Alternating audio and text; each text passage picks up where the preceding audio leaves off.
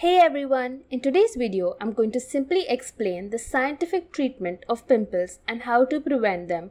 It is important to make sure you keep your face clean. Washing it at least twice a day will help remove the excess oils that cause pore blockages. Self-care is self-preservation. Practice a good skincare routine by incorporating use of sunscreen and moisturizer. Exfoliate occasionally. It helps remove dead skin cells that would otherwise block your pores. However, this will not always solve your pimple problems. Extrinsic factors such as bad hygiene and oily, sugary foods are often blamed for bouts of acne.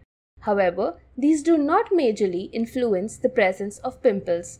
Of utmost importance are the intrinsic factors of genetics and hormone levels, which directly influence the formation of acne. There are some medicines that have been developed especially to treat acne.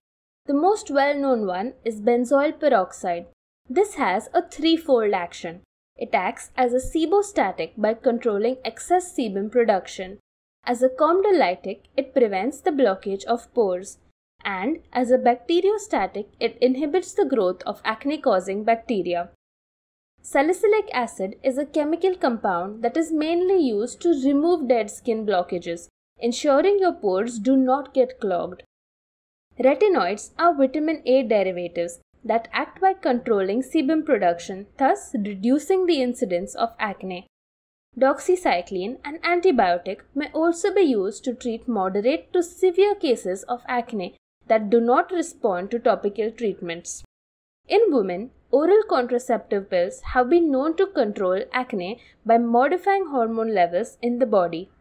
Most of these are available in harmless-looking bottles and tubes, but it is important to remember that these are strong medications and can have serious side effects. It is best to consult your doctor who will prescribe a treatment best suited for you. I hope this video has taught you something about the treatment of pimples.